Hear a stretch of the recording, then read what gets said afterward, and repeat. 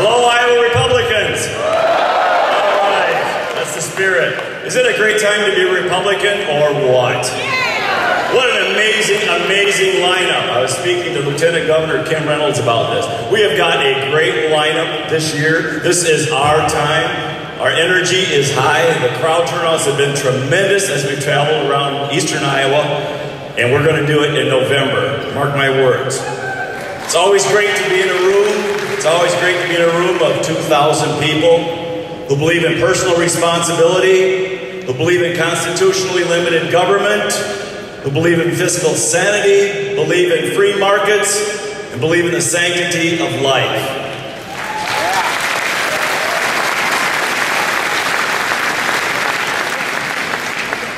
For those of you that don't know me, I'm a lifelong Iowan. I was born and raised in Dubuque, Iowa. Both of my parents had 10th grade educations. My father quit high school in the 10th grade to fight in World War II. And my mother quit high school in the 10th grade to marry her sailor before he shipped out to the sea. We didn't have a lot. A couple of rooms in our house had very unique floor coverings, dirt floors.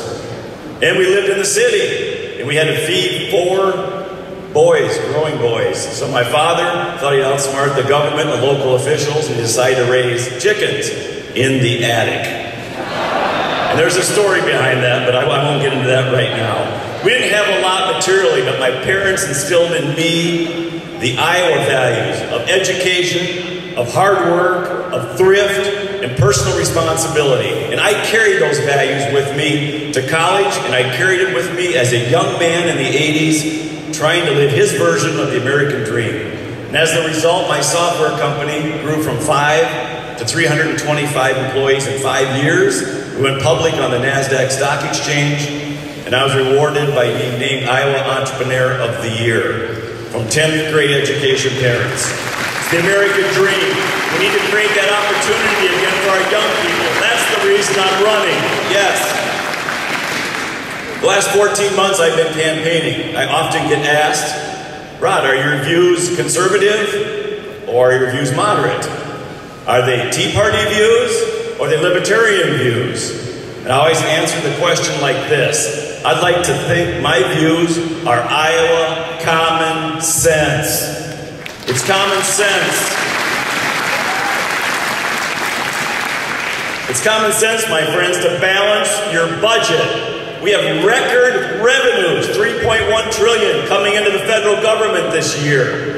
We do not have a revenue problem in Washington, D.C. We have a spending addiction. And Ronald Reagan was right in 1980, and he's right today when he said, no nation can tax and spend its way to prosperity. We've got to balance this budget. We do it around your kitchen table, we do it in the state of Iowa, and there is no reason we cannot be doing it in Washington, D.C., my friends.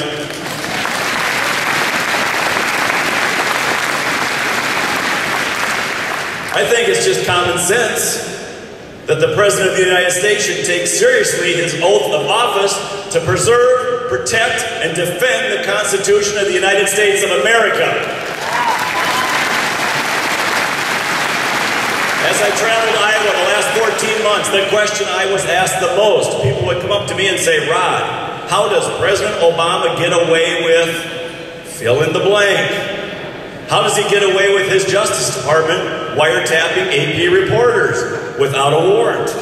How does he get away with the NSA spying on American citizens without a warrant? How does he get away with the IRS auditing conservative groups like Tea Party groups? How does he get away with releasing 36,000 illegal immigrants who have committed crimes? How does he get away with postponing parts of Obamacare? How does he get away with deciding what parts of the Defense of Marriage Act he's going to enact? How does he get away with deciding which parts of illegal immigration he's going to deal with? My friends, this November, we need to send a message to 1600 Pennsylvania Avenue that no one is above the law.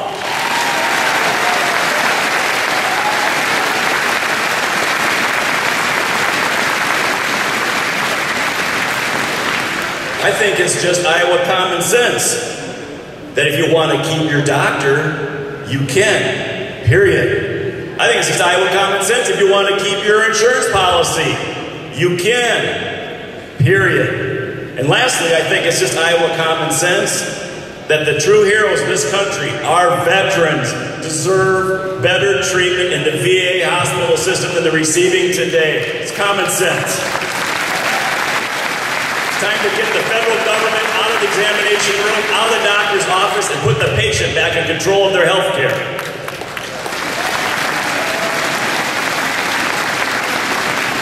We know what we're heading into this November. We know what Pat Murphy and the Democrats' playbook is. We've seen it before. It's tired, it's old, and it's stale. They're going to talk about how much of a small piece of a shrinking pie we all deserve. I say we're going to talk about growing the pie larger so everyone does better. They're going to talk, yes, they're going to talk about the fair wages. They're going to talk about minimum wages. We're going to talk about getting this economy booming again so everybody's wages are higher and everyone does better in all walks of life. And they're going to talk about equality of outcome. We're going to talk about equality of opportunity, my friends, where you can go as high as you want, as far as you want in the country, based on how hard you're willing to work.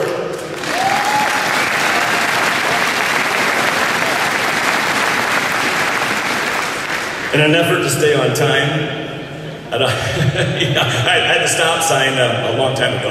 I just want to leave everyone with this thought.